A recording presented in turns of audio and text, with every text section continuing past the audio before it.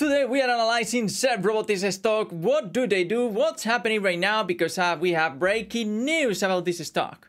Let's go. Very interesting. Look at that little minion right there. This company goes about it, at least some part of it. First of all, remember to read the disclaimer right here and also in the description below. Well, this company in general, they engage in providing self-driving delivery and they design, develop and operate zero-emissions robots that serve people in public spaces. This is some description that we have about this company. Very interesting, but the thing is, like, they have something related with NVIDIA, and this stock soared 241% after NVIDIA disclosed a stake in this company. And according to a Form 4 filing made with the SEC on Thursday, NVIDIA purchased 1.05 million shares of SERV at a price of $2.42 in April. So this represents a total investment worth just over $3.7 million, according to the data that we have in Yahoo Finance. So very interesting, what do you think about it? Do you think the hype will continue and this stock maybe surges from this point? Or do you see it just as hype and the stock will go lower again? Let us know in the comments and let's comment more things about it. Okay, so it's usual to have companies such as NVIDIA investing in companies, in other companies. But obviously when they do it, it's because they see something special. And definitely this is special. I mean, it's not common to see something like that. I think the technology is very cool. But remember, guys, when we are investing, obviously at these earlier stages is when we have the most risk, but also the most risk reward if the stock goes up. Because we're talking about, for instance, in the last couple of weeks, wow, a couple of days actually, more than 300%. So obviously that's remarkable. And if the uptick continues, we could see, I don't know, we maybe trading at $80. So imagine the performance of that. We're talking about, in that case, like more than 3,000%. This is normal, but remember, guys, when we are investing in companies like this, many of them, they don't make it. So, but obviously, if NVIDIA is interested, obviously, and Uber and things and other companies like that, there is something really going on here. Yeah, it's interesting, the price action, to see this last movement that we have right there. The gap to the upside of more than 67%. From there, we had the candle of yesterday, 200, they closed at 220 more or less. And today, it went as high as almost 500, you can see right there. And we are currently at 300%. It is going to the downside right now. We have price movement of minus, what is the exact percentage of today? I can't see it right now. Yeah, I think right now it's going down after the gap, like minus 18%, which is obviously inhumane, literally here. Nice one there. So yeah, so we have to wait and see how it goes. I think today will be a key moment because the market has more time to react. At the first time, obviously it was hype.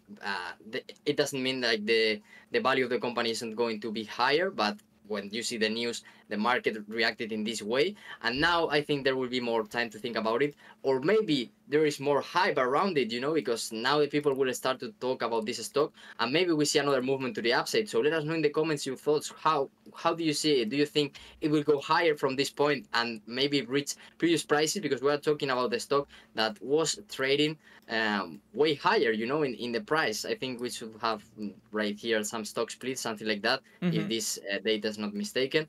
But at least during May 2019, it was trading around $100, and now we are talking about $10. And in July, at the start of this month, it was trading around something dollars. So very interesting price action to take into account. And how do you see it, guys? We're in the middle of this movement. How will it go, up or down? Let us know in the comments below.